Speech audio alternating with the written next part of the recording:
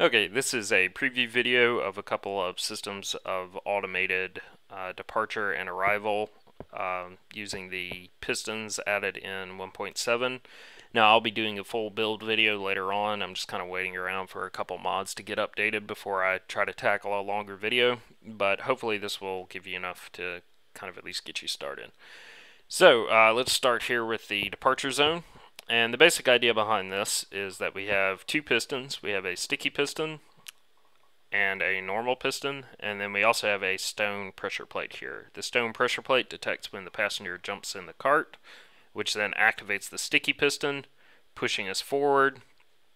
The sticky piston then retracts, and then the normal piston extends, which shoves the cart over here on the tracks right here. Now, this stone pressure plate here, as the sticky piston extends and retracts, that will get moved with you. So when the sticky piston retracts, the stone pressure plate will retract as well, but it will leave the minecart sitting here on this block ready to be pushed by the normal piston. So let's take a look at it real quick.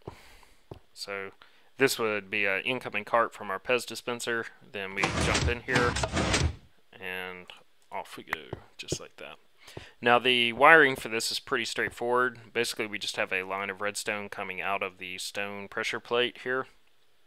It comes up, one side of it branches off into the sticky piston, and I do have it going through a repeater here. Otherwise, since the stone pressure plate is being moved back and forth, that can cause the piston to act a little weird without a repeater. But a repeater on its lowest setting gives it just enough of a delay that it kind of smooths things out a little bit.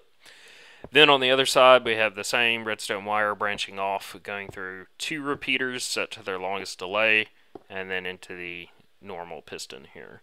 And the two repeaters basically just delay the normal piston from firing for long enough for the sticky piston to fully retract, so we don't pop off our stone pressure plate here. But that is the basic idea behind that. And as I say, it's pretty easy. The departure zone, however, is a little more complicated, but it works off of sort of the same basic principle. Again, we have a sticky piston, a stone pressure plate, and then a normal piston, and they're hooked up about the same way. However, we do have some additional things here. So the first thing we have is a detector rail on either side of our tracks, and basically this activates and then deactivates our passenger detection system. This is hooked into an RS NOR latch, which basically when we press this first one, it'll tell our system to start looking for a rider to exit the minecart, and then when we press the second one, it will deactivate the system. So we'll get into the wiring now. So the first thing we do is this first detector rail runs through a series of repeaters here, all set to their longest delay. And that just gives us enough time to make it up over the ramp and down onto the stone pressure plate without activating our system too early. So we go through the repeaters here, all the way down here to the RS NOR latch that controls our passenger detection system, so basically just turns it on and off. Then from the output of the RS NOR latch, we go into an AND gate here. Now the AND gate is hooked up to the RS NOR latch and to the stone pressure plate here. And the stone pressure plate is kind of running, the line of redstone is kind of running underground here, and then ultimately ends up here at the AND gate.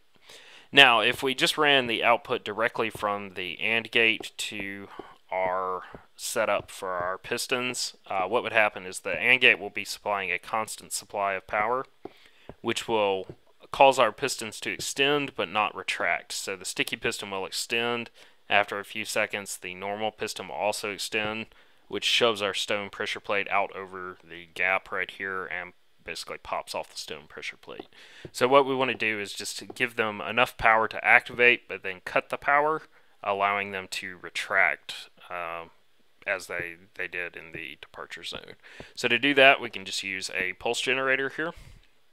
And basically a pulse generator, if you don't know, just whenever the state change occurs, it will output a brief supply of power and then cut off again. So basically it'll just cause the pistons to extend, but then cut the power to them so they can go ahead and retract. Now, let's give this a shot here. We'll jump in. I can sit here as long as I want, no problem. Then when I hop out, the system activates and sends my cart off to the Pez dispenser. So as I say, this is just kind of a preview, but hopefully that'll be enough to kind of get you started playing with things. In the meantime, I'll try to get some mods updated and do a full build video later on, so stay tuned for that.